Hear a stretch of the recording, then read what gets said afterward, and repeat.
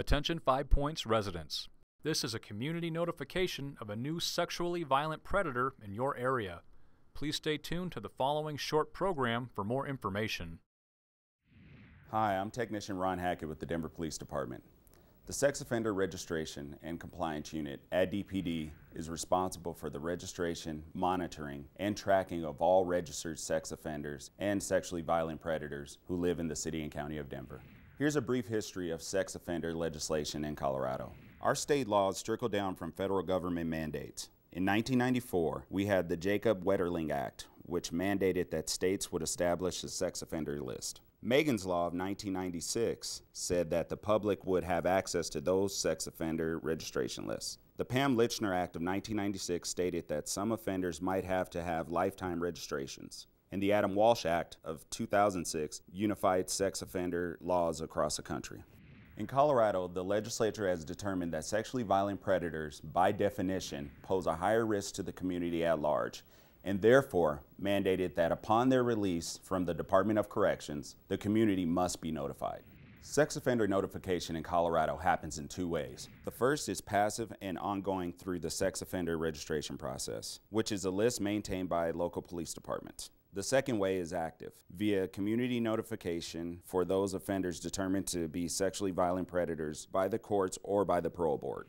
Most sex offenders in Colorado are supervised by the criminal justice system in our communities. Most sex offenders engage in crossover behavior, which means they may have been arrested for one type of crime, but be apt to commit another. Many sex offenders have no criminal history at all prior to their arrest. There is no typical sex offender, but all tend to be deceptive, manipulative, and secretive.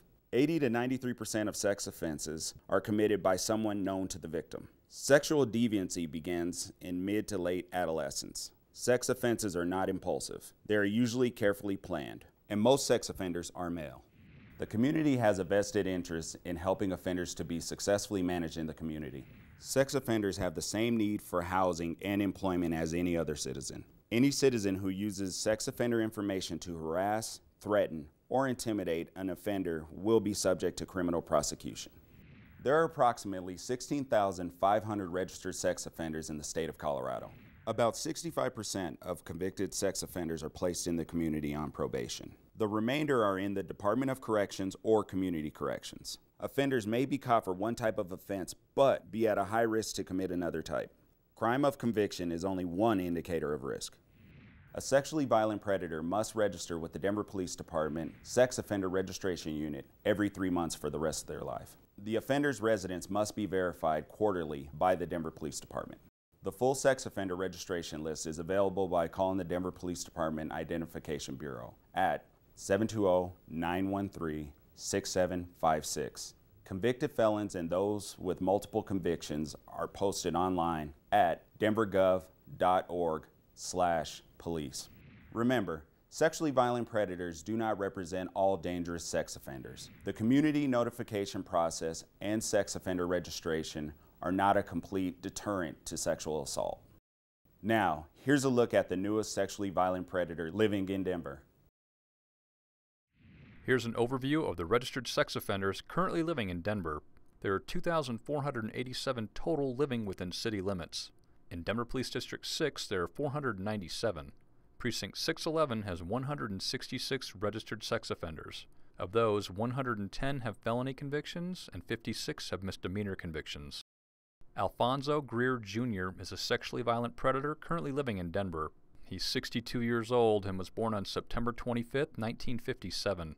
He's a black male, 6 feet 2 inches tall, 252 pounds, with black hair and brown eyes. He's currently a transient living in the 1100 block of Park Avenue West in the 5 Points neighborhood of Denver. Schools located within 1 mile of this offender include University Prep School at 2409 Arapahoe Street, Polaris at Ebert Elementary at 410 Park Avenue West. Parks located within 1 mile of this offender include Sonny Lawson Park. Recreation centers located within 1 mile of this offender include 20th Street Rec Center at 1011 20th Street. Bus routes located within 1 mile of this offender include Route 48 Broadway and Lawrence Street, Route 15 East Colfax Avenue, Route 20 20th Avenue. A brief history of charges against this offender. Criminal attempted second-degree sexual assault. He's currently on probation and registered with the Denver Police Department on October 3, 2019 as a transient living in the 1100 block of Park Avenue West in the Five Points neighborhood of Denver.